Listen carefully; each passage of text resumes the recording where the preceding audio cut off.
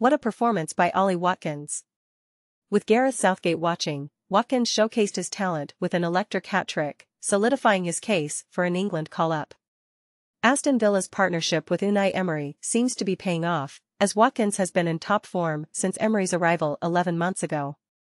In fact, Emery's confidence in Watkins was so strong that he allowed their top scorer Danny Ings to leave in January. Many questioned this decision, but Watkins quickly proved himself with 11 goals in 12 league games. And now, with 16 Premier League strikes this season and a standout performance in front of the England manager, Watkins may have just rediscovered his rhythm at the perfect moment. It has been a while since Watkins last represented England, with his last cap coming in March 2022. But with upcoming friendlies against Australia and a Euro 2023 qualifier against Italy, the timing couldn't be better for Watkins to make his return.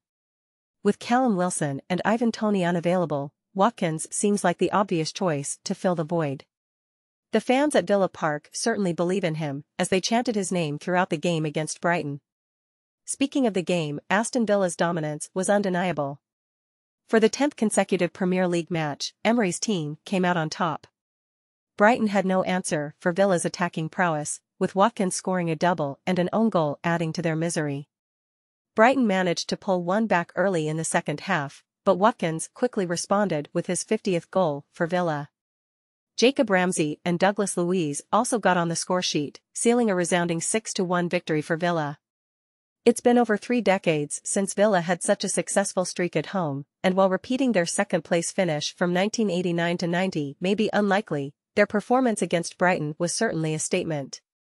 Brighton, known for their strong midfield play, were completely disrupted by Watkins, Moussa Diaby, and Luiz. Villa's clinical finishing and incisive attacks left Brighton helpless. The first goal came from some impressive interplay on the left, with Watkins finishing off a square ball from Matty Cash. Watkins then showcased his individual brilliance, dispossessing Joel Veltman and placing a low shot into the near corner. Villa's third goal was a stroke of luck, with an own goal from Pervis Estupinan. Despite VAR checks, Villa came out on top in both instances. Brighton attempted a comeback with a triple substitution at halftime, but Emery quickly regained control. Their high-risk approach left them vulnerable, and Villa took full advantage. Everything seemed to fall into place for Emery's team, making it a dream day for the manager. With performances like this, it's hard to deny Ollie Watkins a return to the England national team.